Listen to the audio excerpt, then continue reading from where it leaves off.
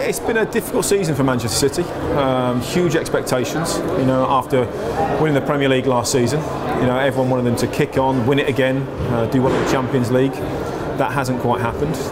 You know, the top players haven't been as good as they were last season, maybe with the exception of Joe Hart, who's been fantastic. One or two issues coming towards the end of the season. Frank Lampard's not going to be there next season. James Milner's out of contract.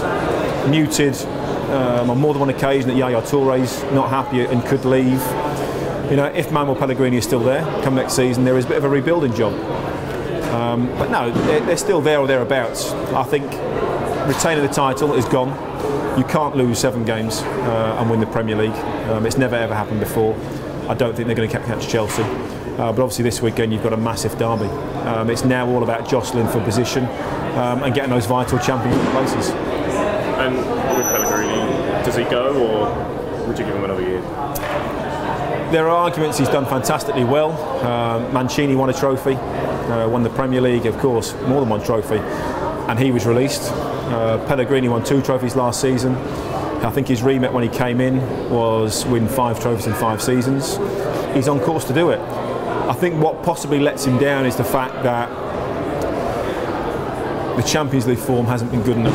That is why he was brought in to get Man City further in the Champions League, and that hasn't happened. That, with not winning the Premier League again, might count against him. But you've also got to look at Soriano, Begiristain.